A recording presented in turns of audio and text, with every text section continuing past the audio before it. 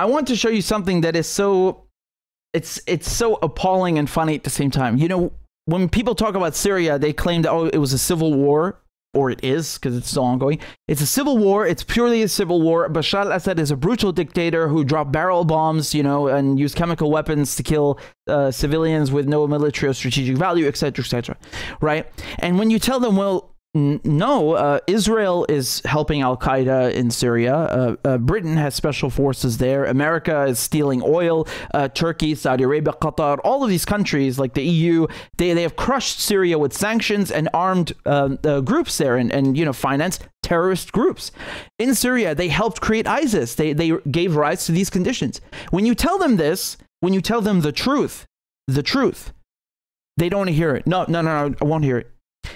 Now, I want to show you a tweet, which is really funny, because this guy over here, a rather repulsive swamp creature called Charles Lister, who is basically someone living in the 19th or early 20th century who thinks that, you know, he can go around, you know, telling countries in the Middle East what they should be, how they should be.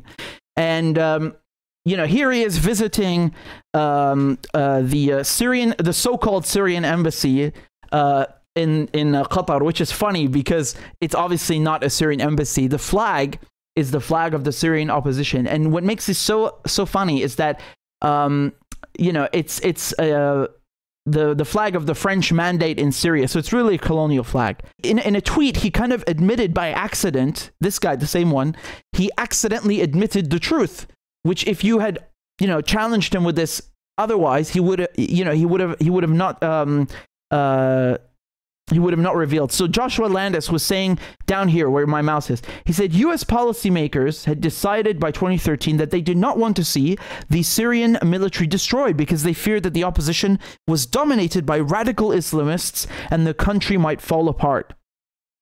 And then Charles Lister, the swamp creature, answers him, ah, yes, of course.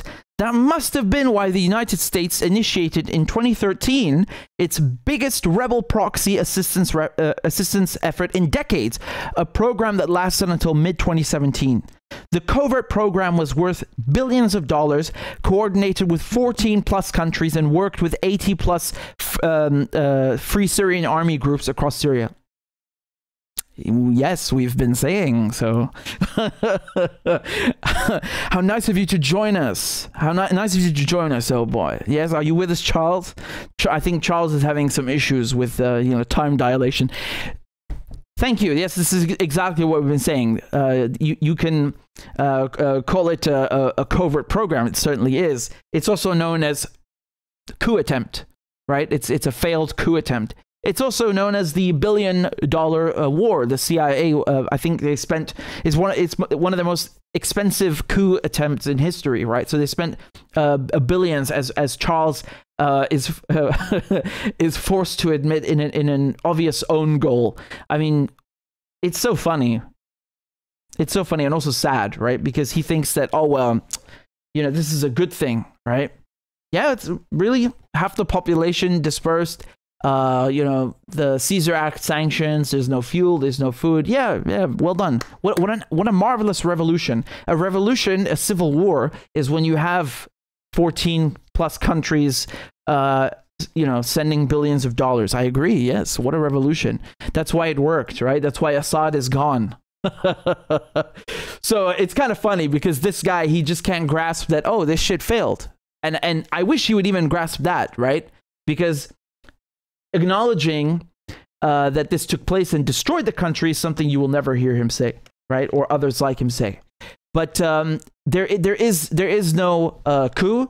There's only a destroyed Syria thanks to him, right? And his efforts, because he's not just some commentator. This guy actually, you know, he went and tried to help build some pathetic alternative Syrian government. In other words, you know, a coup with these people who nobody recognizes. Like this embassy is of a non-existent government. It just doesn't exist. Even in Saudi Arabia right now, because Saudi Arabia, you know, they've normalized ties with Syria. There's a rapprochement.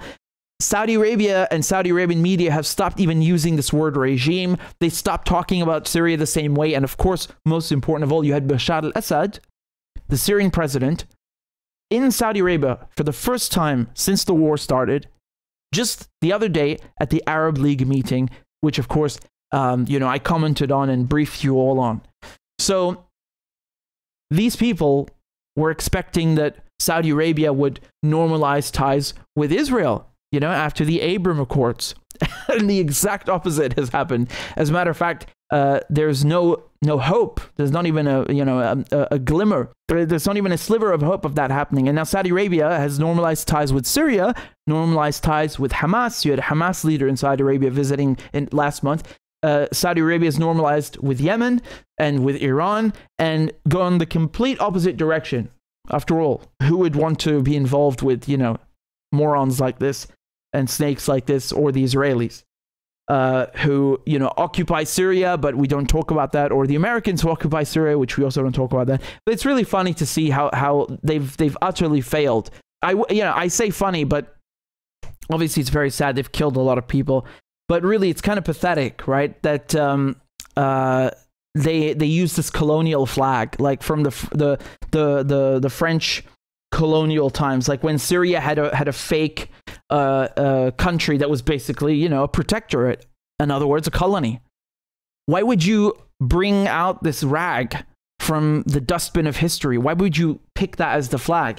I mean, they say that the Syria's current flag is the Assad regime flag. It's not even, dude. Bashar al-Assad did not even exist when his father was not president when this became Syria's flag. You see, Syria and Egypt became one country, and there are problems with that because of Egypt having a bit too much control. The idea was Arab reunification, which is a great idea, but in any case, it didn't work. But they became one country, and they adopted the Syrian flag. Now Egypt, the union broke apart, and Egypt changed its flag, but Syria kept the flag. This is just how it's been.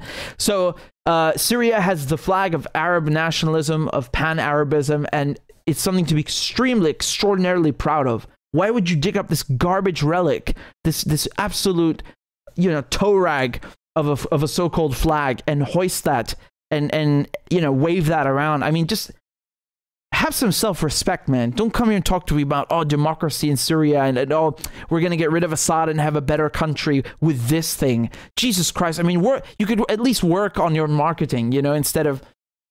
I mean, they did. They tried to portray Al-Qaeda as, freedom fighters and so on. But they didn't bother changing this rag. Jesus.